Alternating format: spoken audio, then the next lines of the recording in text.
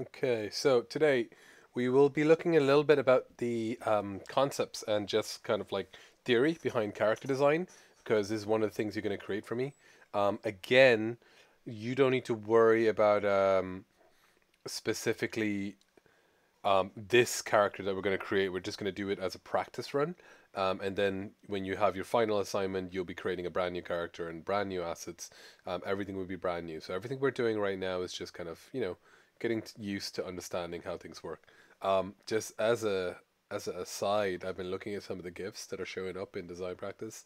Loving it. Good work here. So character design, there's a bunch of like little techniques and things that we need to know before we begin. But essentially, what we're trying to do is we're trying to get something memorable that works well with the constraints of our game. So if we have a look at this is from obviously the first Super Mario's, um, and it was very constrained by the technical limitations. Can't see screen. Oh, You are not screen sharing. yeah, I always forget. Sorry.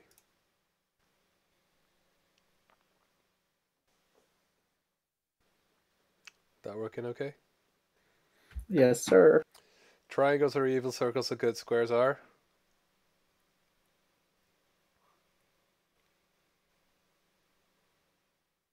Yeah, do sturdy more or dependable more than stubborn. They can be stubborn, but I'd use that more. So anyway, let's go back to this. So the technical limitations at the time are that like he could only be 16 pixels high. There was some memory limitations on the amount of sprite sheets he could hold. You couldn't even flip stuff at the time, so you did have to double up on the sprite sheet. So the trick we are gonna do, sorry, is to flip the character. So we just need to do it one direction of animation, and we can just flip it. That wasn't really possible at the time. Um, but even with this, there's loads of little tricks that they still had to use to try and maximize with their very limited kind of like ability what they could show. So there's a number of things here. So first of all, why does he have a mustache?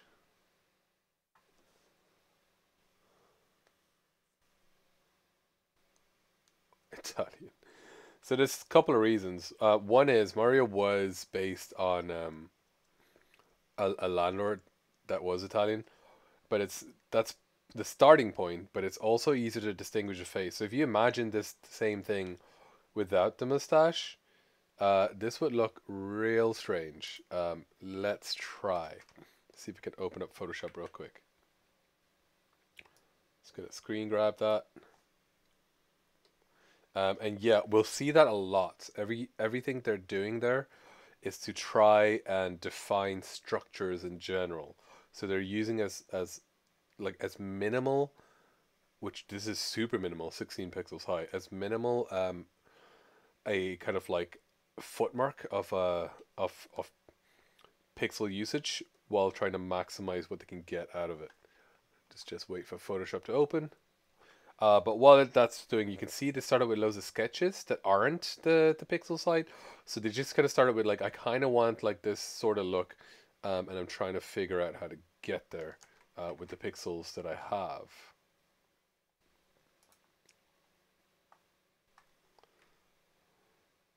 Come on, go. Okay, let's do new layer. So let's imagine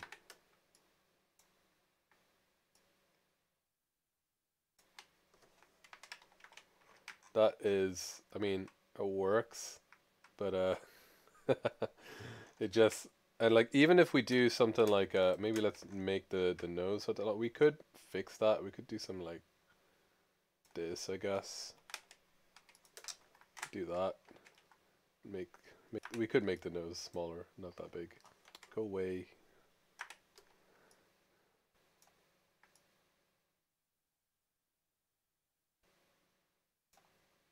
Something like that. We could do that. But just doesn't quite like, do you know? So that's one reason. So that does help to define facial structure. Now the other thing is why does he have a cap? His face is way more generic, so the mustache allows it to kind of have a distinguishing feature. So the cap is, so if we look here, right, this could be hair. This literally could just be hair. But then what happens? If I have hair, what does hair do when you're jumping around and moving? And it moves. And if you have a limited amount of pixel count, we kind of want to not do that. So the hat is one method of having something that doesn't need to be animated. Um, Jumper, why does he have like overalls?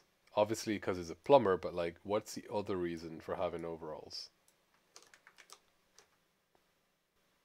Distinguish arm, the entire arm. So the overalls are red.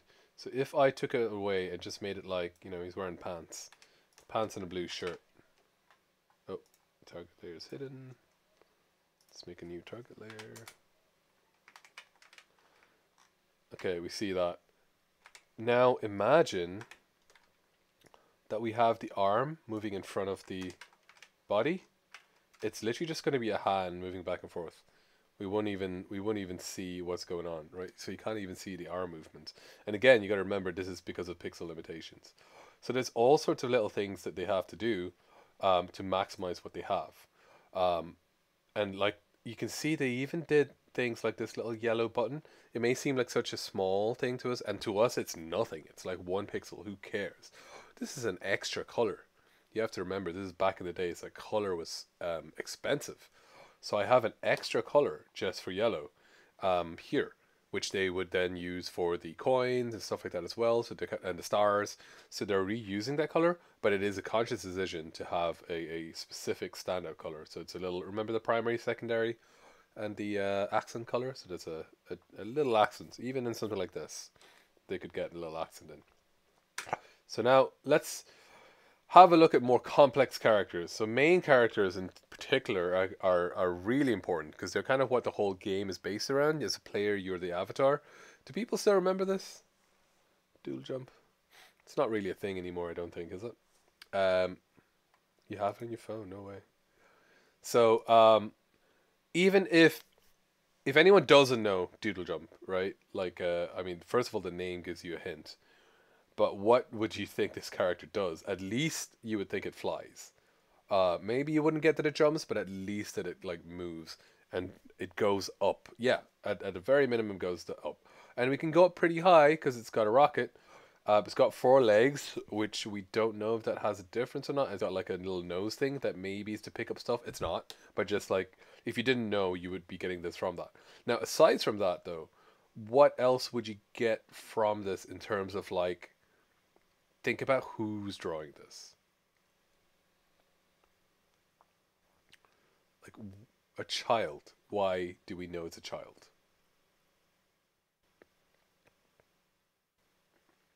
It's a doodle. And also like you see this little scribbles is a very like kind of kid scribbles. It's like ooh, like I'm drawing fire. Like whenever you see like a kid draw fire, they kind of do these scratchy like lines. That's emulating that. This is obviously not drawn by a child, but that's for visual acuity purposes. But you can see the aesthetic they kind of go for is like an outline, a pen or something, and it's colored in with marker maybe. Doesn't even have shading. It's very simple. The background is a grid that's like a grid paper, dot eyes. It's very simple, like as much as it could be. So it's something that a child might draw. It's better than what a child might draw. Most children. And when I say children, I mean something like, I don't know, 6 to 8. It probably is better, but it looks, it still evokes that feeling. Yeah, it looks like a copybook, exactly. Which is exactly the vibe they're going for. So how do we start with this? So the first thing we need to figure out is where's the character from? What do they do? What's their job? What's in, like, unique to that character itself. This is from a game called Bastion, and this is a teeny tiny character that, like, I think has about 10 minutes of gameplay time. Well, maybe a bit more. Not a huge amount of gameplay time. It's like a supporting character. Um, yeah, she plays music. But if you didn't know anything about her, what would you think is her job? It's pretty clear. Like, even in the concept art. Maybe poor. Why are we getting poor, out of curiosity? Got a lot of decoration. Why does the headband give you a poor kind of vibe? I'm not saying you're wrong. I'm just asking. Why do you think that? Okay. So there definitely is. So here is the concept art, and again, this is like a very minor character. So we associate exactly what James just said. That type of headwear is associated with like peasant classes, especially if you look in old medieval kind of like period dramas. If anyone watches them or if you see them on whatever, um, we definitely have that kind of like headwear. The different colored kind of stuff. We often associate with like nomadic kind of groups in Europe. So this is all based on that kind of like predetermined knowledge and kind of like predetermined style that we can call upon and we know. And part of that is like the kind of use of stripes, a lot of ribbons, like flowers in the hair, layered clothing. These are all building on that. Yeah, Esmeralda from Hunchback of Notre Dame definitely evokes the same vibes. Like you can almost imagine like the big hoop earrings as well, which I think are they part? No, they're not part of the. They're not part of the concept. But anyway, we can see from this though. These are like concept sketches. Not really thumbnails, but sometimes people call these thumbnails as well. And we can see that they have a similarity amongst all of them. They know with all of them they want layered clothing. We know there's this motif. See, like that little cog motif. That's like a thing in all of the entire game. We know we have the stripe motif that they want as well, which again, that stripe motif shows up in all of the concepts because of the background. They know they wanted a headscarf, or more or less they wanted a headscarf. So there's loads of different variations of headscarf with flowers on them. They know that it was going to play like a stringed instrument. So again, loads of different variations in stringed instruments. So they don't know exactly what it is, but the backstory helps them to start kind of like fleshing out this character. Um, if they just started with nothing, they wouldn't. You would just be like having looking at a blank page, going, I don't know where to start. So having kind of this initial backstory, the character is maybe is poorer, maybe comes from this background, it's a traveling singer, maybe. This all helps to give you cues that you can go and research and look up what people associate. And that way, when we see the final character, we kind of get this sense that we don't even consciously understand, but we kind of get this like, okay, I'm I have a pretty good understanding of what this character is and where she comes from. So let's go back to even further, and we look at how you identify a character. So there's three kind of like levels of very quick what we call player acquisition of a character. So how I can see a character and identify that character. So it always goes silhouette, color, details. Almost always. There's exceptions, but almost always it goes silhouette, then color, then details. So silhouette is basically literally just the outline of something, right? So if I take something, like shine a bright light behind it, or like just cut it out from the background, make it completely black, that is its silhouette. And the silhouette is should be. Overwatch does it really well. A lot of good like games that are lauded for visual design do it really well. So if you can do this, you should be able to tell the character and who they are just based off the shadow. So if I show you these five, this is just a bunch of like random concept art that I got from some dude's concept art. Which is a good silhouette?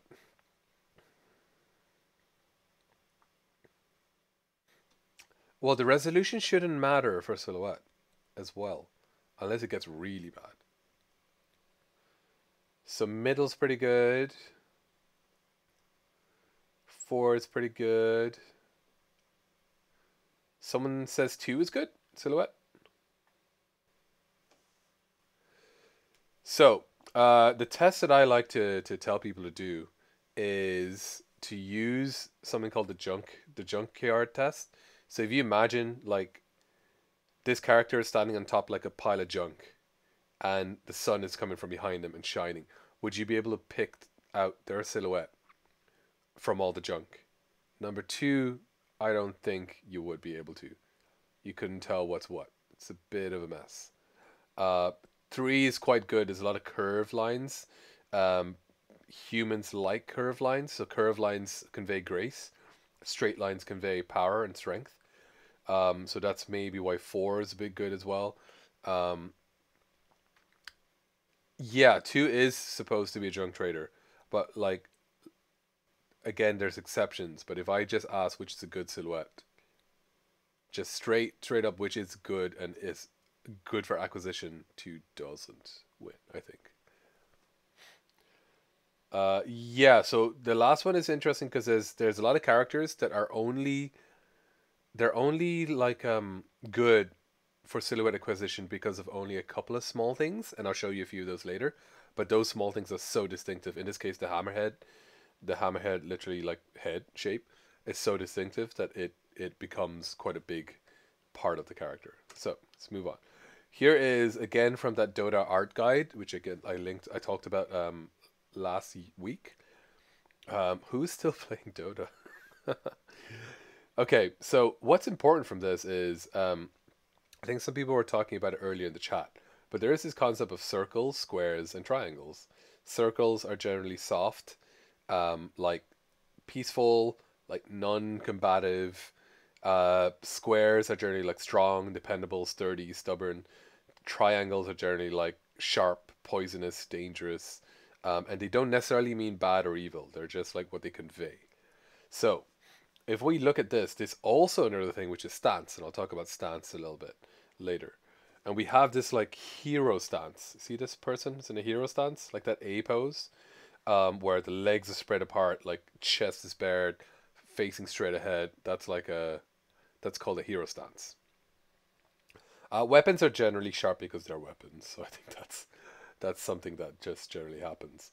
Um, so a lot of times you can tell whether a character is like considered evil or not evil, especially when the morality of the game or the morality of the media that you're looking at is very simplistic. If it's like, ooh, bad people and good people, if it's very simplistic, a lot of times you can tell because the bad people will have lots of like sharp, pointy bits, a lot of triangles. Their poses will be maybe hunched over, um, a little more like creepy, as opposed to standing up straight. There's a lot of these kind of That's stereotypical, that's yeah. you kind of lagged. Can you go back and tell it again, please? It's on the recording, so it should be there. But which part did I lag out? Uh, well, that's the problem. What do you mean that's the problem? I don't know, like the part. What was the last thing I said?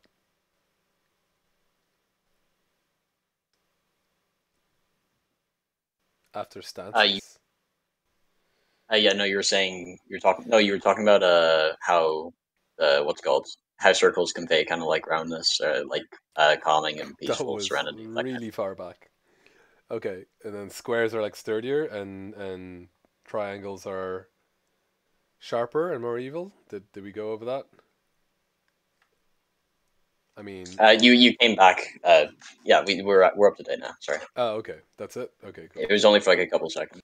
All right, that's all right. I'm not always paying attention to the chat, by the way, so I am flipping back and forth, so I can't see everything at once. Anyway, let's keep going. So here's a bunch of silhouettes, and all of them should be, I think, for most people, really, really, really obvious. Like Vault Boy is pretty obvious because of the roundy shape, but it's specifically this little lick of hair. Like without that, if you just put your thumb over it and cover it, it's nowhere near, and the like thumbs up pose, but it's nowhere near as obvious. Um, who's bottom left? Snake is the mullet and the bandana. Again, if you kind of like cover up the mullet and cover up the bandana, it's just like generic soldier dude.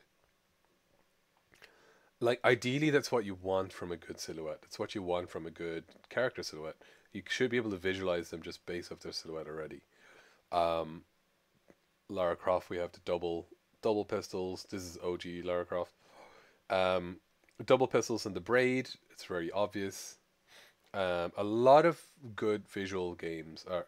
I don't think it's her figure, because if you take away the braid, and take away the double pistols, it's just any generic like lady. There's TF2. TF2 is great for another reason as well. If you look at the stances kind of also convey what the characters are. So not only is the light character small and skinny and wiry, the fast one, but his pose is also like leaning forwards, pushing forwards almost. And whereas the heavy one is like leaning backwards, so you can kind of tell they're going to move slowly. Their legs are tiny. They've got a huge upper body, so you can tell they're strong. Um, that is... Someone want to correct Kieran there? That's actually Ganon.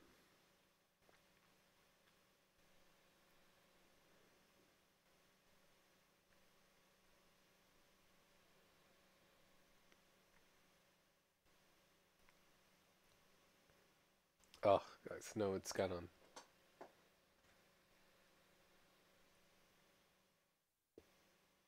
Oh, you're right. Sorry, it's Samus. Yeah, you're right. Sorry. So, and then again, we got Kratos down the bottom, which like if you take away the blades, he would still be recognizable because of that little triangle goatee. Without it, again, generic like muscle-bound person. So the reason for showing you this is like sometimes even the smallest little thing in a silhouette, if it's distinctive enough, can become a really clear indicator of what it is. Yeah, but I said if you take away the blades. If you take away the blades, it's really just a goatee. So this doesn't only apply to human characters, it can also apply to anything. So it applies to buildings, it applies to like vehicles, anything in the game. Ole, it's kind of cursed. So ideally, if you've played these games, obviously if you haven't played them, that's different. But if you have played these games, ideally, the visual director has done a good job. If you can look at all this stuff and understand what it is straight away, if you can go like, oh, I know who that is, then they've done a good job. Like even a cube, it's distinctive and recognizable, even for something that's just a block, right? Because it's something that the player was doing a lot. So here is Crysis 2, fairly old game, but what do we think of these silhouettes? These are 3 different tiers of enemy.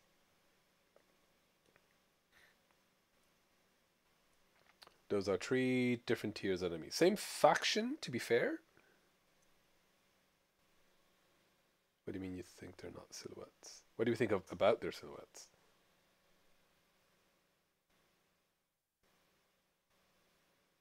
Design works kind of, it's all right is the right way to say it, I think. So there's supposed to be 3 different tiers, right? So like generic on the left, kind of like leader sort of thing in the middle, and then like elite on the right.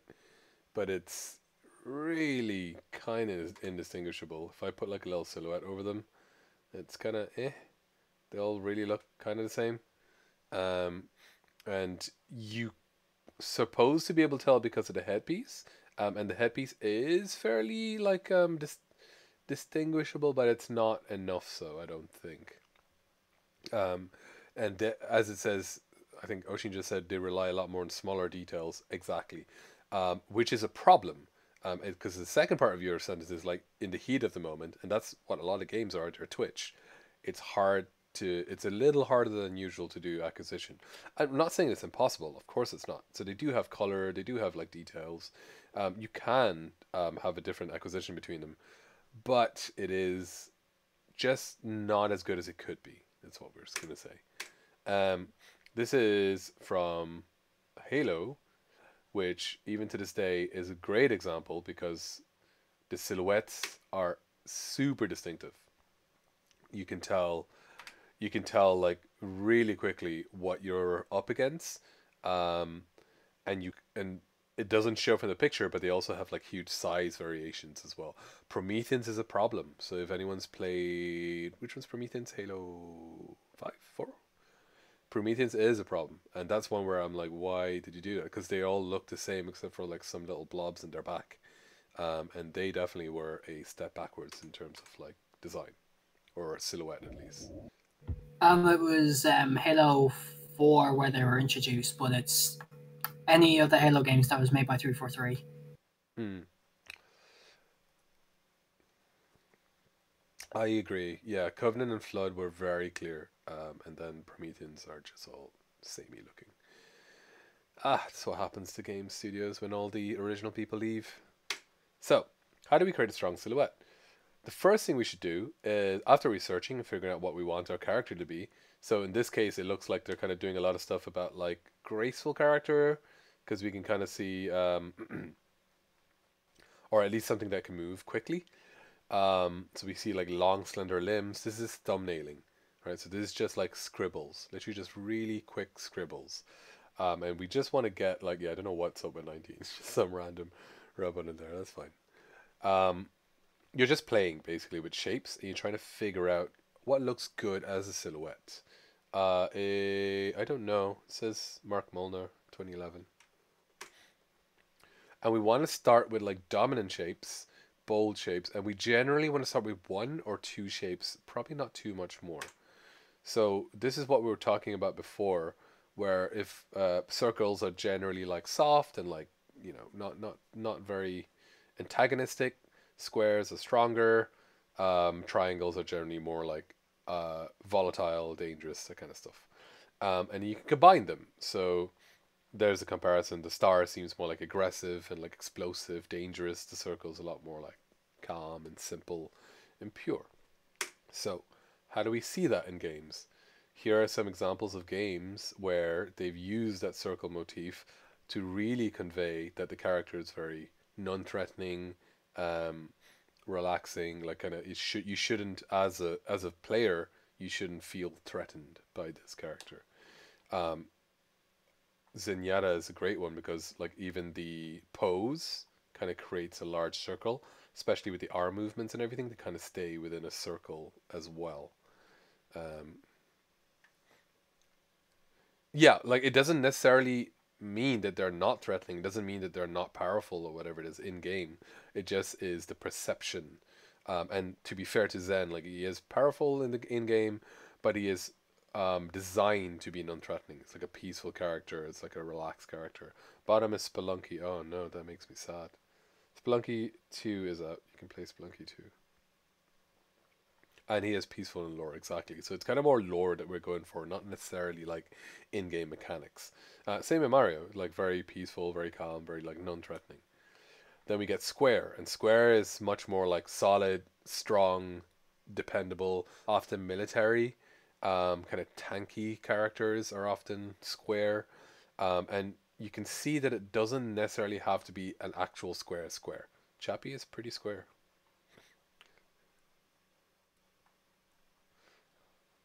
So you can have curves in there, but it's more like as the more straight lines and the more squares are present in the design, the more dependable and solid and strong. Well, think about what Chappie is as a movie, because they're meant to be scary robots. They're meant to be like these strong, indestructible police robots. Master Chief is pretty square. Well, Bastion was designed to be dependable. Whether or not Bastion actually is IRL, it's a different thing. And then we got triangles. So these are like poisonous, dangerous, sharp. These are kind of more things that are like either antagonistic or maybe your friend, but it's kind of like, you know, the friend that's the typical anime like dickhead who doesn't really like get along with the group, that kind of stuff. Their own like lone wolf. That's and like anti-heroes will sometimes have them as well. The one on the right is the original Diablo concept. They really wanted to go in that direction, but they went for a more like solid, heavy, bigger, stronger Diablo. But they did always like it because it was very scary looking. It was like creepy and pointy. Yeah, that is Hanzo. So what we can also do is we can mix, and generally you don't want to mix more than two, because it gets a bit too mushed up. So like Sonic, for example, is a mix of like circles, but also triangles. So like dangerous, a little edgy, because it was the 90s or 80s, and everyone was trying to be edgy. So a little edgy, but also still soft and dependable. Same thing with Orisa down the bottom, and like Shadow of the Colossus, we got these mix of like a square, so really strong and like dependable, but also circles, so not actually that threatening. Um, which, if you've played the game, no spoilers. Same with Circle. Samus in top left. We have like a lot of sharp points, so they can be dangerous, but the sharp points come from the items that Samus is using, whereas Samus themselves is like round and soft and not very dangerous. It's like they have to. What do you mean? Who's Link? What even is a name? Oh, like a chain. I don't see a chain there, but okay. Oh, Link is the bird. I didn't know that. Fair enough. Thanks. Okay.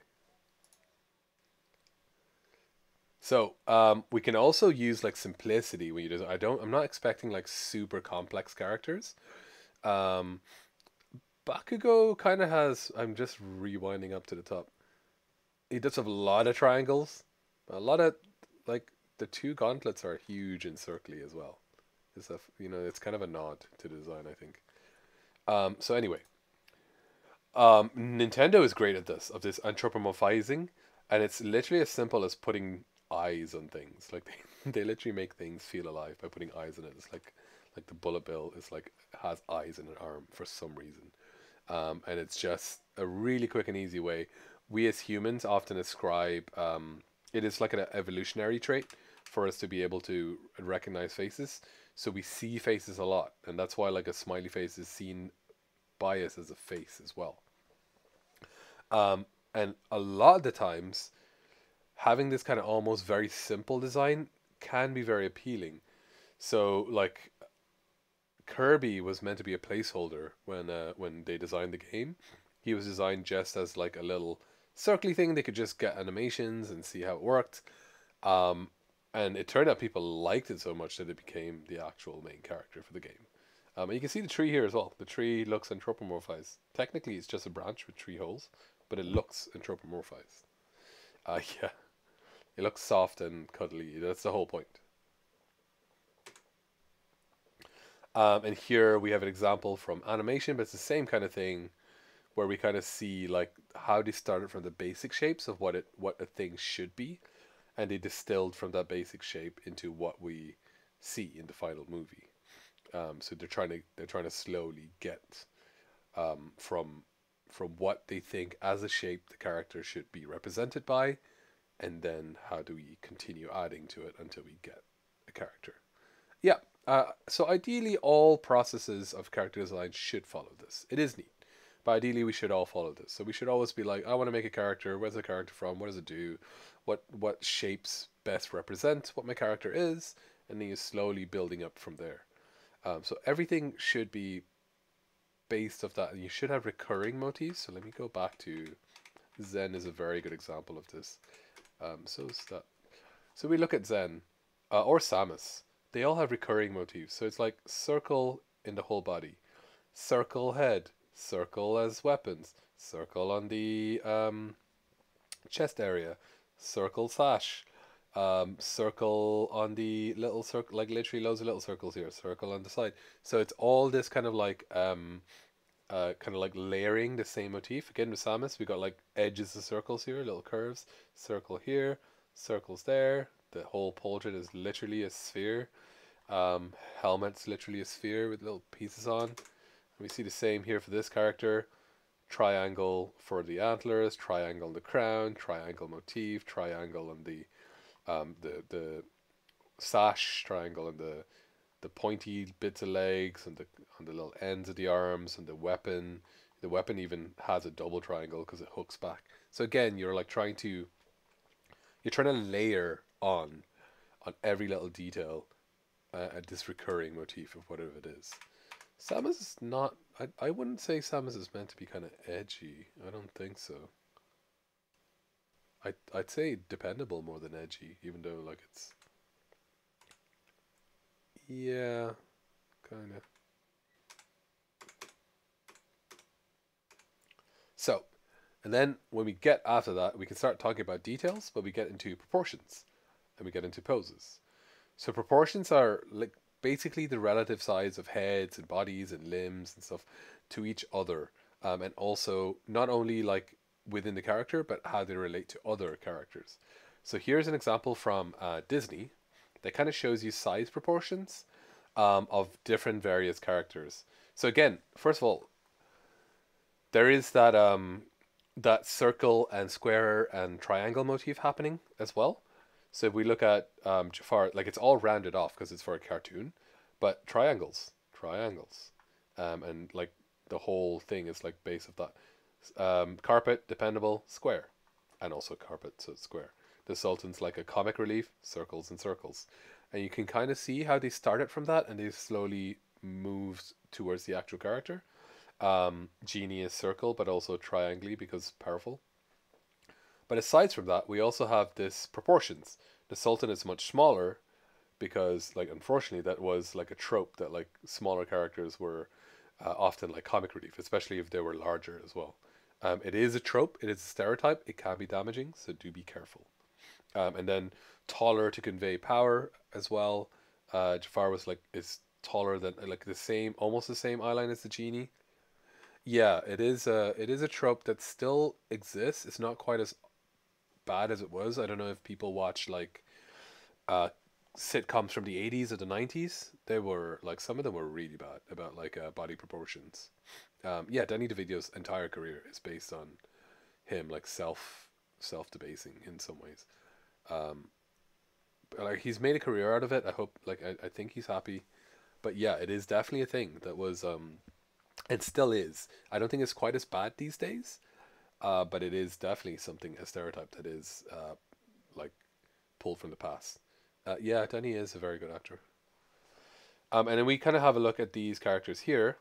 These are the main characters, and we see that their proportions are same because we kind of want them to be equal, or at least like equal in terms of how they affect the story. Yeah, Kevin Hart as well. He's small and he's so. Do be aware of them, but it doesn't mean that you have to use them. They do exist though. So those stereotypes in body proportion that we do have that like and some of them are based in um like literally physiology. So like someone who has way broader shoulders and huge biceps will probably beat me in arm wrestling. That's just that's some of that stuff is just what it is. But you don't have to adhere to these stereotypes. You should be aware of them because you should understand where they come from, but you don't have to adhere from them.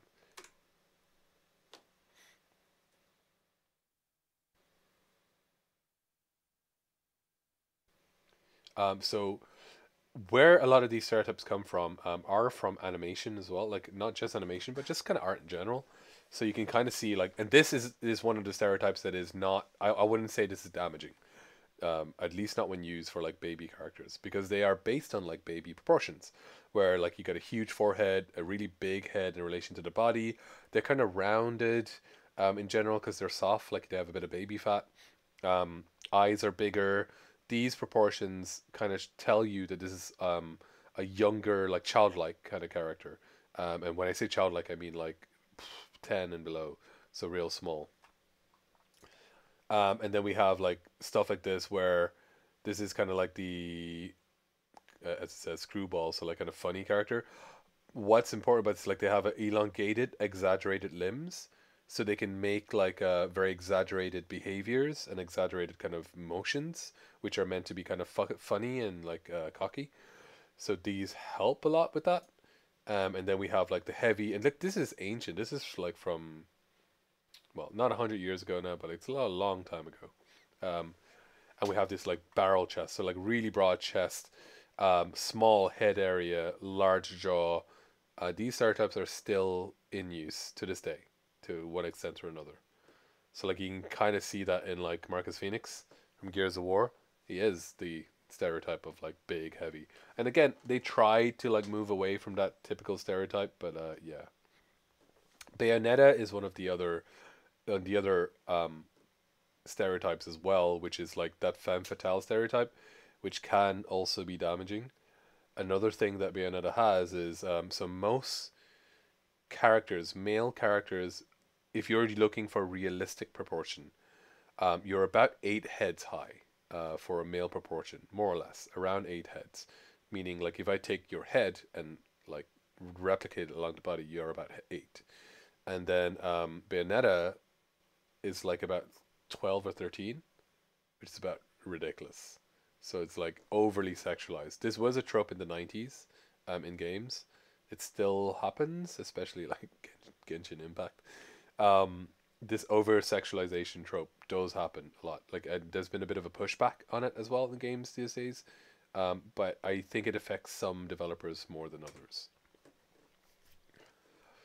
So here we have a technically should be a stereotypically weak character, right? So like skinny, like tall, but quite skinny, very gaunt. And we say gaunt because we can even see the cheekbones very prominently. But we, as a player, or at least you're supposed to, not really feel that afraid. And why?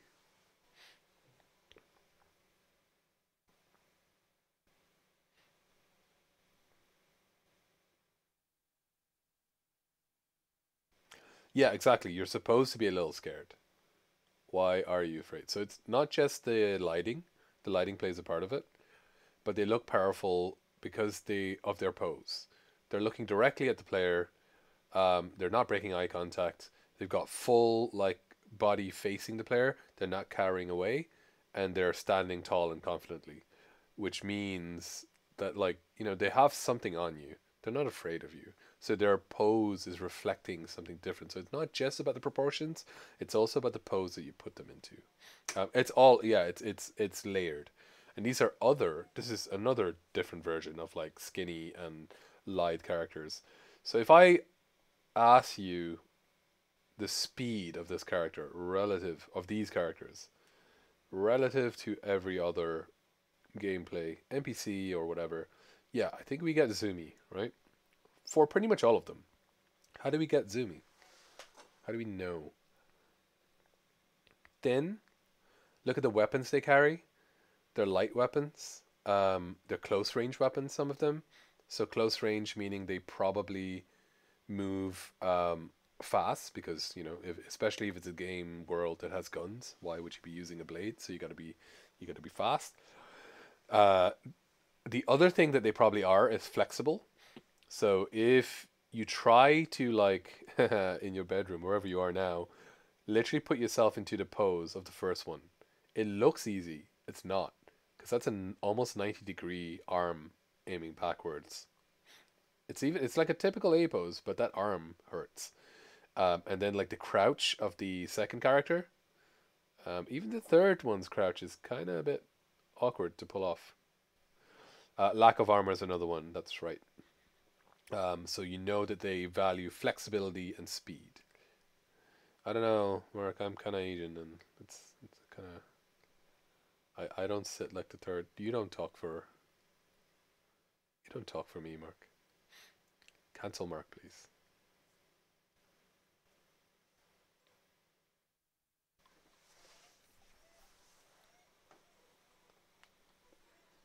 Okay, so they do show off that they're like light, flexible, based off the way that they're posing, and then we get like this strong, short proportion. Again, this is a stereotype of like quite durable, right? Usually the right could be taken as either, to be honest. I think like weak in the sense like weak compared to other characters, but surprisingly durable is probably what I would say. And it's also based off like the viewpoint that the player is seeing. So I don't know if anyone's played Bioshock. Have you? Is it too old for people? This is Bioshock 2. So you can either harvest or adopt. But basically, what the game does specifically, not only does it give them like childlike proportions. So remember what we talked about: big head, big eyes, big forehead.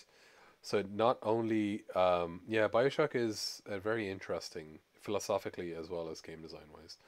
Two kind of drop down a little bit, like I would play them still. Two I definitely think wasn't as strong the design.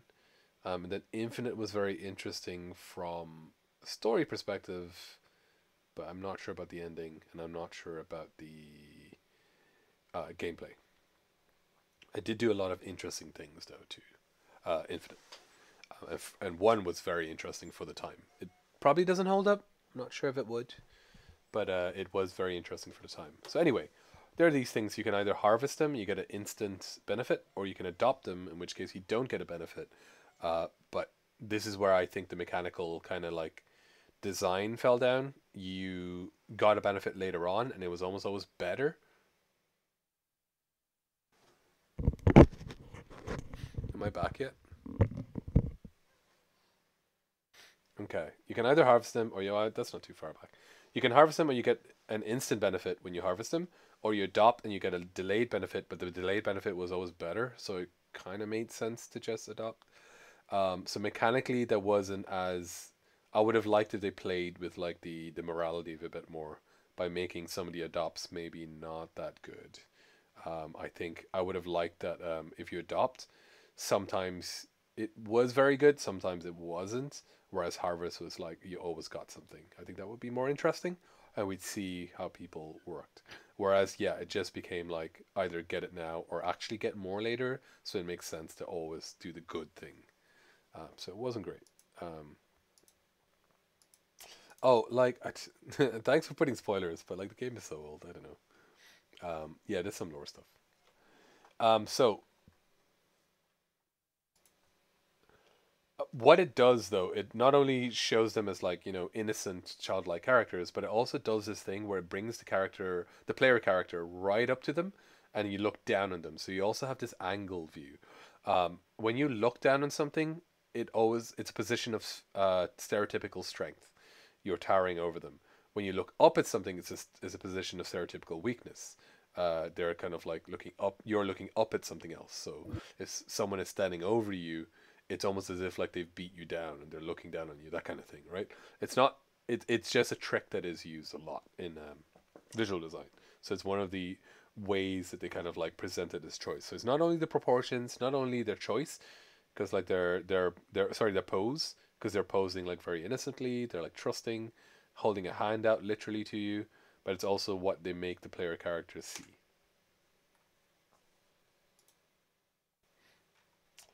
Yes, in 2 you were supposed to be well, you were supposed to be. It's weird. And then finally we get sense of scale. So scale, these are exaggerated scales, but obviously in general, large things be stronger, almost always. Large things are the damage soaks. I'm probably not going to take it down. Normally, you probably need to find a weak point. That's the generic kind of like very big thing. Even though some things are not necessarily strong just because they're large. Have you played Shadow of the Colossus, Aaron? Ah, okay, you know what happens. Okay. So that's what I was going to say. I find Shadow of the Colossus very interesting because the designs are squares and circles. They're not triangles. We all know what squares and circles mean. Most of them are squares and circles. There's a couple that are kind of triangular. But it's kind of almost as if the visual designers were giving you a hint as to what the story was even before you find out about it, just through the visuals. I hope that's not too much of a spoiler for like a 20-year-old game. The emulation isn't great now, to be honest. I would play the HD remake if you can. The emulations, I've played a few that are okay. They're not great. Yeah, there's a HD remake. Yeah, from like not that long ago. Yeah, PS4. Is it not on PC? Pretty sure you can get it on PC now. I don't think it's on Steam. I'm actually don't know. I actually don't know if it's on PC. Someone tell me. And then like we're definitely seeing much more of this like normal character design, even though it's from Mass Effect 3, which is a long time ago. But it was, if you can believe it, discussed at the time. Oh wow, the female character doesn't have like giant boob armor. Oh well, the male character looks like he might be a normal human, not just like arms made of like railway trucks.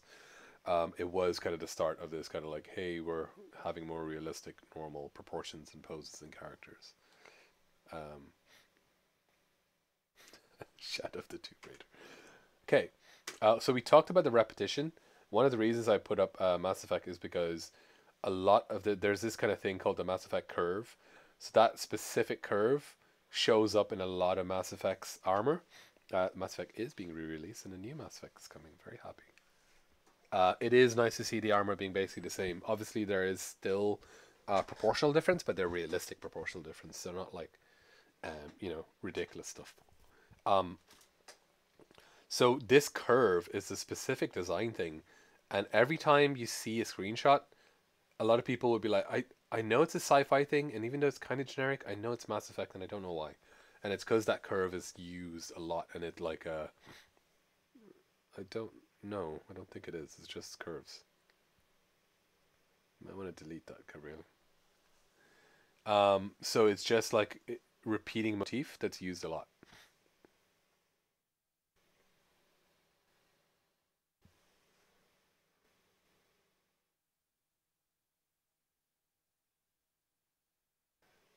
Just delete it and we won't talk about it again.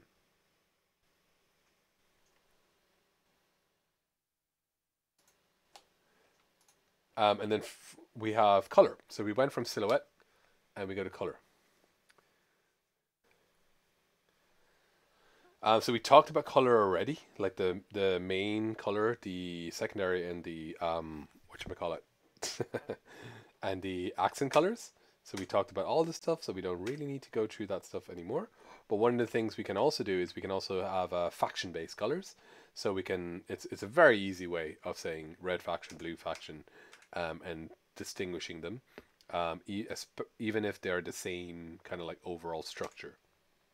So if anyone's watched like Red v Blue in Halo, that's another method of distinguishing them. Horde and Alliance are very different in general. So like if we look at WoW, Horde and Alliance are very like in general have not only color, but they also have like the Horde will use a lot more kind of like triangles and squares, and the Alliance would be a lot more round and squares. You know, like they both have squares, but like they'll use quite a bit more like rounded kind of shapes in the Alliance. So it's not just from a color perspective. And then some characters are literally only differentiated by their accessories. But a lot of the time, the accessories, so the details, form part of the silhouette. So again, we look at Samus to the right. The ears are part of it, definitely, but that could be generic elf. But the hat specifically, the Master Sword, Master Shield, they're like they're specifically very kind of like distinguished, especially the sword. The sword is a very distinguishing silhouette. And the same with Cloud on the left.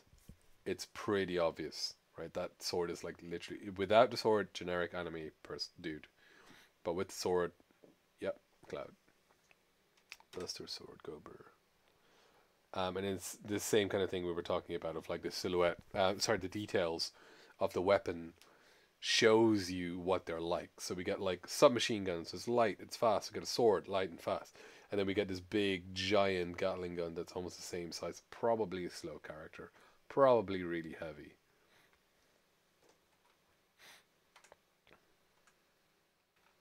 So this is from Borderlands 2. And then we look at these characters. The clothing themselves and the details of accessorization tell us quite a lot about the characters. So we look at the first one. Has anyone not played this game?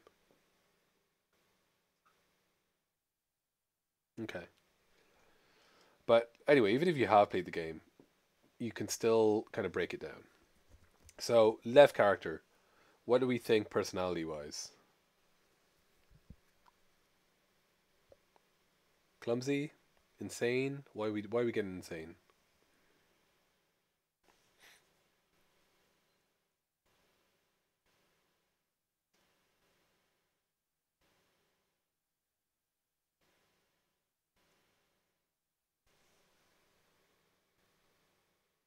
So the pose, she's like kind of creepily doing a golem perch.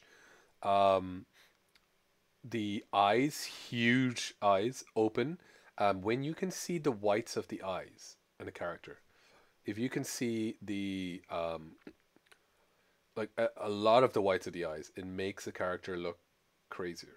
So that when people say crazy eyes, that's what they mean with the eyes super wide open. Um, the smeared-ish kind of like eyeshadow as well.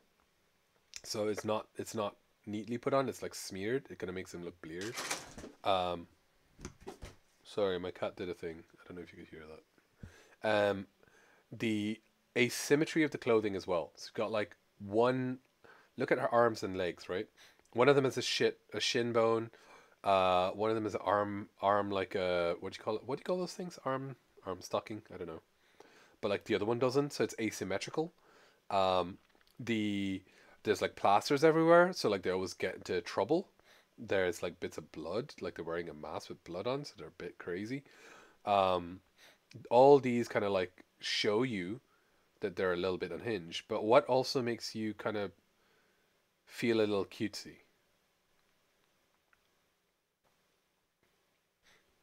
Like pink, again, stereotype. I like wearing pink, but you know, it is a stereotype. Pink, the little ribbon bow, the proportions of the character itself, like a big head and big forehead, again, kind of childlike. So we kind of have these being at play here. Watch is a kid's watch, exactly. Good one. Good notice there. Kid's sock as well, that kind of like striped sock to me is a very like American kids thing. And she is a child, so she does have child proportions. Now, second character. Uh, what's their job? No.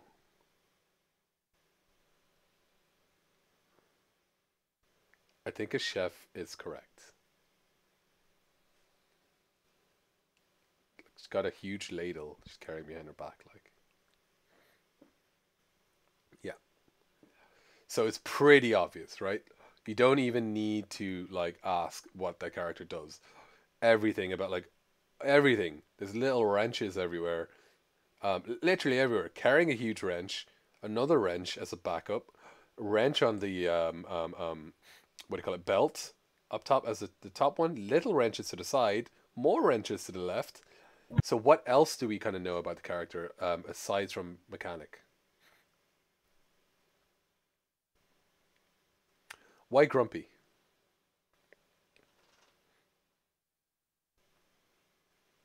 I mean, a little bit angry face, a little bit.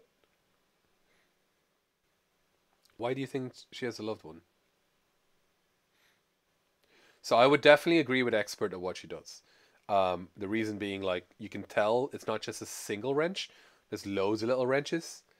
There's like a what you call it, an attention to detail, right? It's like the right tool for the right job. So probably good at what they do as well. The patchy overall is a really good one. So it tells you that they're not one to waste something. They're not going to throw that overall away. It still works. Just need to patch it up.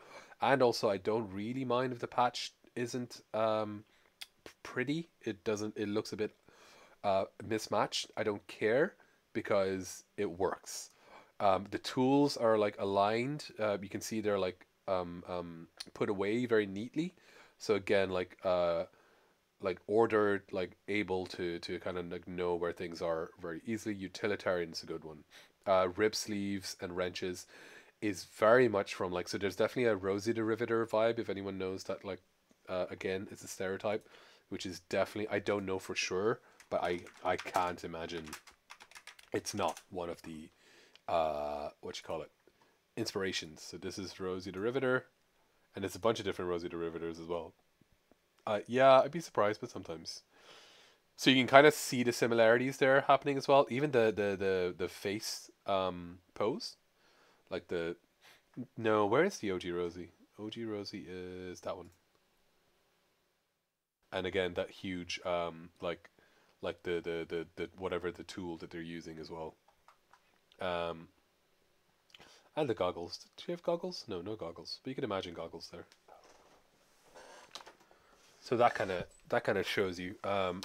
Where did someone say loved one and then the heart tattoo? Yeah, that would make sense. Okay, and then final character. What are we thinking?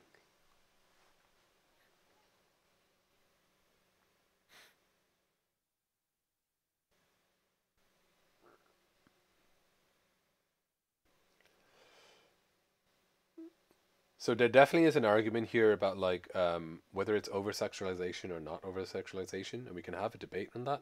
Definitely ask Owen for that, because in games I think we're, especially in the past, quite guilty of like overly. But we definitely get the unstable, unpredictable angle. So entertainer, because if we look at what a ringmaster looks like, she's pretty much wearing a ringmaster clothing. Um, the hat, though, it's kind of ringmaster, but it also harks back to, if anyone's read Alice in Wonderland. So if you look at Mad Hatter in Alice in Wonderland, that's the original illustration, where it's this huge hat with like stuff in it on the side. And again, if we look at her, huge hat, stuff stuffed in. So all these things always like kind of like call back to other media, to other kind of like reference other things, and this is why they're used. And it's why it's so important to reference stuff before you. The hugely overdone makeup is like not only a mask, but also kind of gives you insane clown or Joker kind of vibes as well. Absolutely, like it's way overdone, the makeup. That's on purpose, and you can kind of tell like she's either hiding something, or she's a little bit like unhinged, because the makeup isn't done badly. It's not smeared, so she's not that unhinged. But like you can see there's a little bit of running on the eyes, so maybe a little bit. So all these kind of things kind of hint at it. If you look at the details, like the buttons, some of them are missing. Some of them are replaced with a different button. So you know, like again, maybe a little unpredictable as well.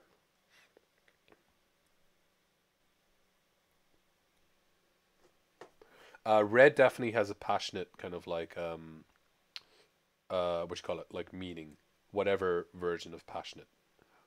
So we can also use details and accessories. Yeah, it is. Yeah, you can tell that it's very worn. All these little bits are also like, you can tell there's stuff that's actually most of these characters. It's post-apocalyptic, so it makes sense that all the stuff is worn and not brand new.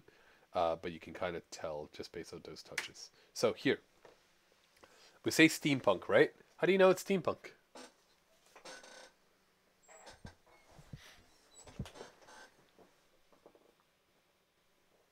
And what time is steampunk? Because it looks like it. Yeah, but what tells you it looks like it? So type of clothing, absolutely. So like something like the Industrial Revolution, right? So we are talking about the 1800s. A lot of brass, a lot of like decorative like mechanical items. So if you remember the time, machines were expensive. So in order to put like to make a machine, so you were proud of it, and when you made it, you kind of made it a little pretty. You put like this little filigree on the side because it was so expensive. Um, a lot of brass. That's right. Huge kind of joints, like big links. So it's like this is not a time of delicacy. This is a time of like functional. We're trying to get things working. So like massive joints, like huge cylinders. Um, there is absolutely diver suit influence. I specifically know because I this is in one of their GDC videos. They definitely took in diver suit influences in there. So like the ball joints and all are from diver suits.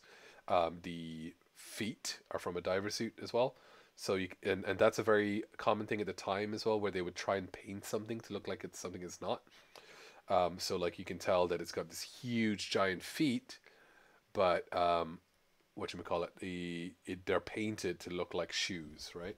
So they're not like they're not exactly they're like big giant clunky boots, but they're trying to paint them to look like, oh, nice little loafers. So that is a very Victorian thing to do as well. The clothes are in shreds, so you kind of know that it's like what does that tell you? Yeah, exposed moving parts definitely gives you that Victorian vibe. And if we look at the hands, these are very reminiscent, and this is going to be, trigger warnings, maybe a little creepy.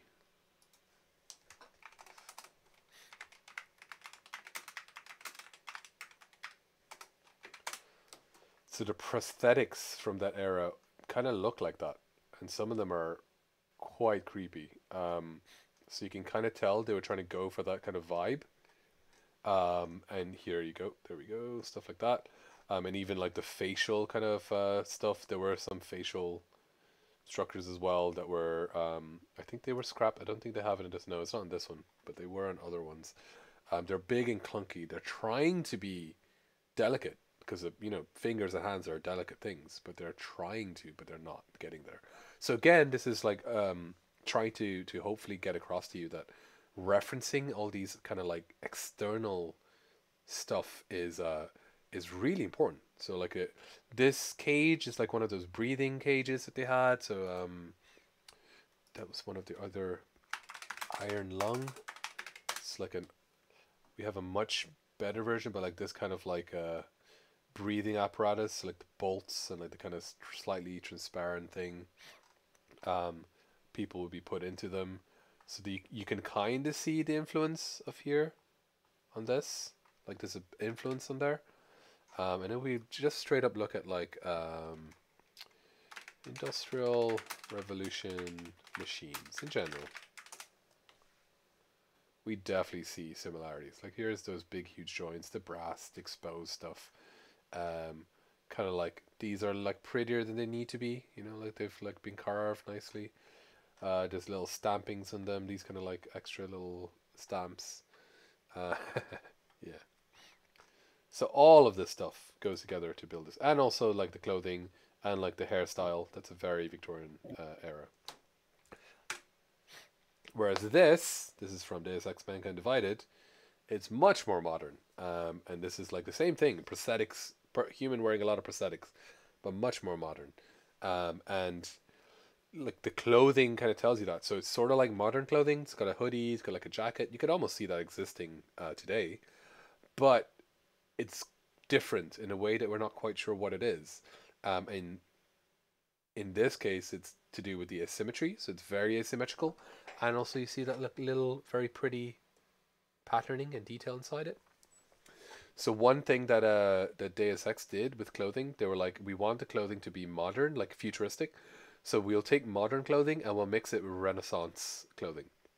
And they got something different. And we'll talk about that mixing as well, which is right now.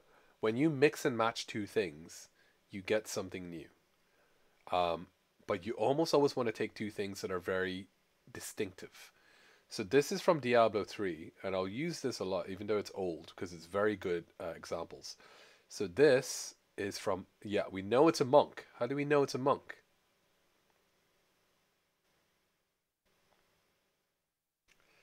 The circle, the beads, the circles, but specifically, let's have a look at this. The sash, the yellow sash. So let's put up just put up my screen next to it. So specifically Shaolin monks.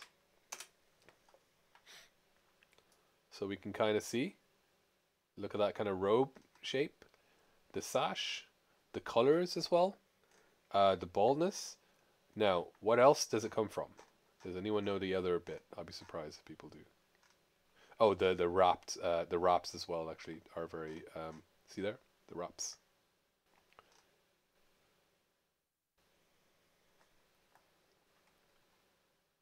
So does anyone know what the second part is? Which is like this big, huge. So, not sure about monk. Definitely. So Orthodox priest was the second one. So that's where we get the beards.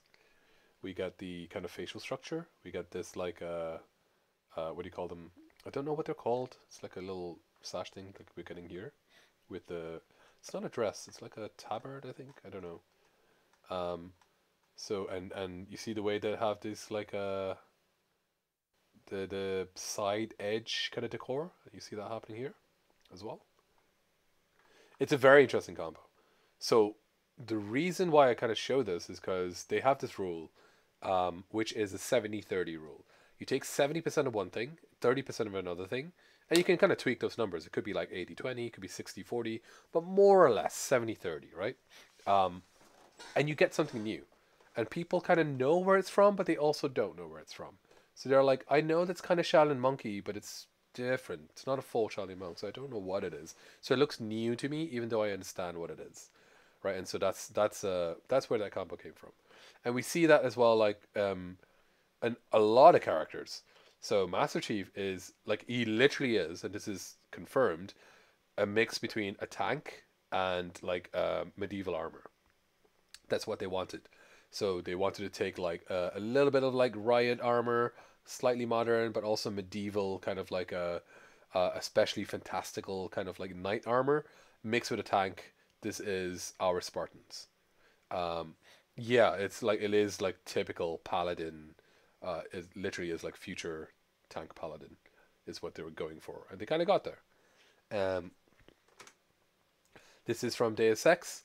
So exactly what I was saying. So they took like Renaissance kind of features. So the patterns, the type of clothes, so like the ruffles, the kind of like these pleats, quilting. They took all of that and then they mixed it with modern styles, and they get like something that's new. You know, like you know where it comes from.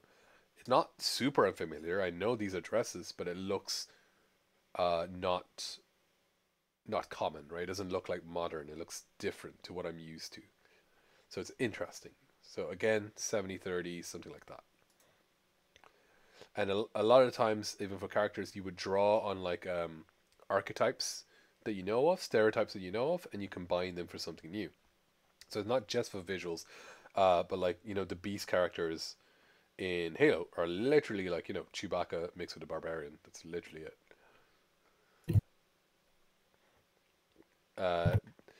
Overwatch again, we look at Zenyatta, and like that's the monk.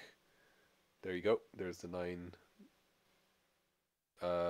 head dot things that come from like, its clothing comes from Shaolin monks. Like, it's inspired by like the Zen symbols and like symbols of peace. There's a whole bunch of stuff in there. What's a bear joke? Oh. Also, what you want to do is you never want to take the first idea that comes to your head. You always want to do iteration. This is from Mass Effect 2, a character. The main character is here. That's the final character.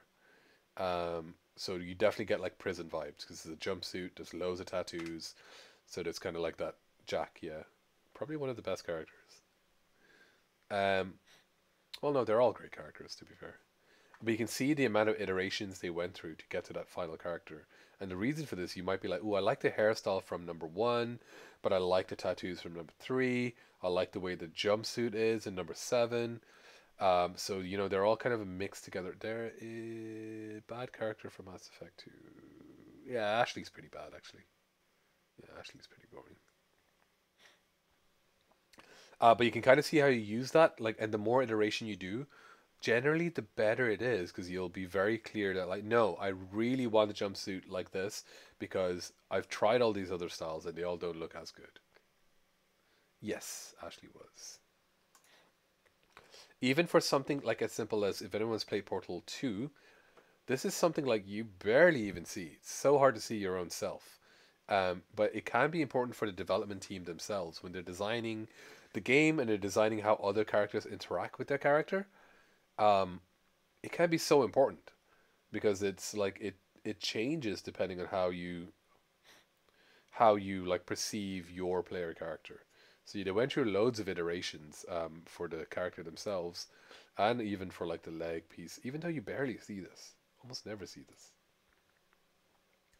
Whatever you choose, you again, same thing as for the art style. Remember I was saying consistency is most important. And the same thing when it comes to characters. Consistency is important. These two characters are so different, but you can tell they're from the same game world. Why? They have these same, like, the nose blobs are similar. They have, like, the elbow blobs. Their clothing has that same kind of like shoulder variation of color pieces. There's like, see this, all these rules, they all follow the same design rules, and that makes it very easy to know that things belong together.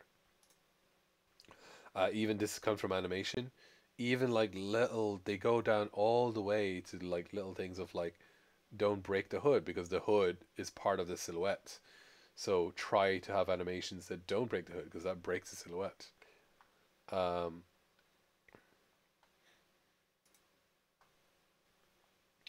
it shows you like what you can and can't do. Even things like this, which I never realized until I found this, that when his hands are when his paws are on the floor, they're paws, but when he puts his hands up, they become hands. I never realized that. And then like here, the shine defines the direction of the gaze. So like all these rules do make something clearer. They're much more important for animation because usually it's a whole team making it, but they are still relevant to us. Like even little things like this, where they do like missing teeth, because obviously he's a kid, and what do kids do if they have candy? They eat candy. There's no dentists exist in this world, so what's gonna happen? It's gonna be missing some teeth. Like he lives in right next to a literal candy kingdom, so it's definitely not gonna. And just things like this, where they're like, because the character is meant to be so round and square, everything's supposed to be like soft, but also like dependable. They never want to break that softness. So even like on the sides of the mouth, they're like, oh, try to curve it off, never have hard edges, always round everything off. Like even stuff like this, don't do this, round it off, always round it off. So they're trying to keep that like rule going. This is from a game called Fistful of Duckies by Pocket Change Games. Yeah, it's interesting, isn't it? And it's interesting depending on the. There's a reason why some people will look at certain pieces of media and be like, oh, this makes me happy. Like pastel is one of the tricks for that. Pastel colors is a make people happy trick. Rounded stuff is a make people happy trick. Smiles everywhere is a make people happy trick. So here are some other art rules from here where they're talking always about like having things 3D, having things always curved, always tapered, so they go from small to large. So all these rules that you can take. You don't have to make those rules yourself. You can just all you need to do is research what other people did and pull it back to yourself. Smiles everywhere with teeth is a creepy vibe. Smiles everywhere with like anthropomorphic 2 dots and a smile. That Nintendo does that all the time. They've got eyes and everything. The clouds of eyes. And then you can have also different. A nice thing to do is have different color palettes where you're like, these can be used for scenery, these can be used for targets. So they're using the opposite. Pastels are for the targets to shoot.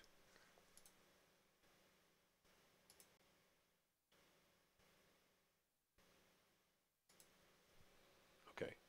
And then the other thing we can do as well to really sell the game world, and Hollow Knight's very good at this, we have this recurring motif. So everyone has this kind of skull colored heads. They all have like pointy bits to them.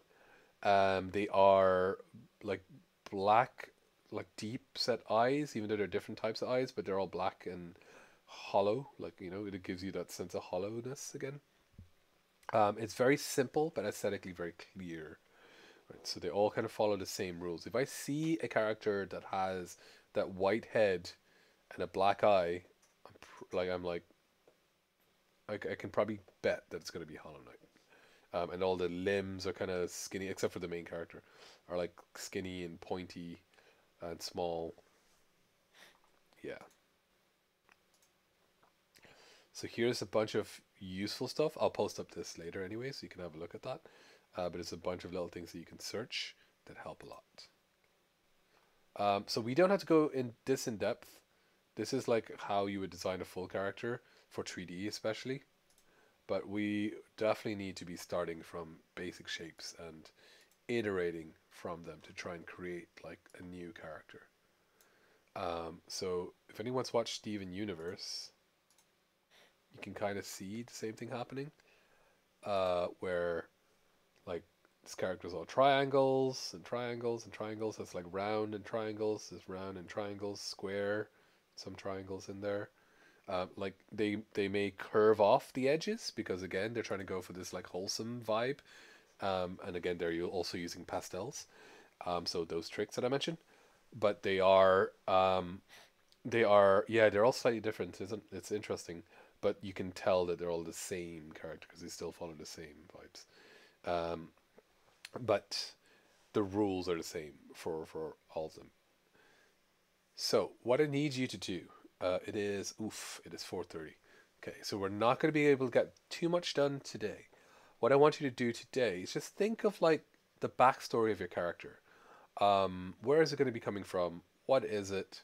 Is it going to be what kind of like shapes are the dominant shapes? It doesn't have to be two, it can just be one. So you can be like, if I'm making a very happy, soft and safe character, I'll be using a lot of rounds, for example. And you're going to be thinking of that. Again, don't stress too much about it. This is a practice character. And then we're going to design this character on Friday, meaning on Friday with the tutors, you are going to be sketching loads of different thumbnails to, yes, the character for the game scene you've been doing. Sketch loads of different thumbnails of how you want it to look. Now remember, you have a limitation because you are making a character for games. So you probably want to keep the character fitting within 1 unit size of your game because it has to fit within that 1 unit size. You probably you're going to make the character 2D, so you may want to make like the head a little bit bigger. Maybe the proportions should be something like Mario proportions as opposed to something like Mass Effect or something like that, because Mario proportions are going to be a lot more like visible from far away, right? Whereas something like Mass Effect, you're right up in front of the character. So definitely do be thinking about stuff like that, and what you're going to actually create. Is there any questions before we finish up today? I'm going to stop recording.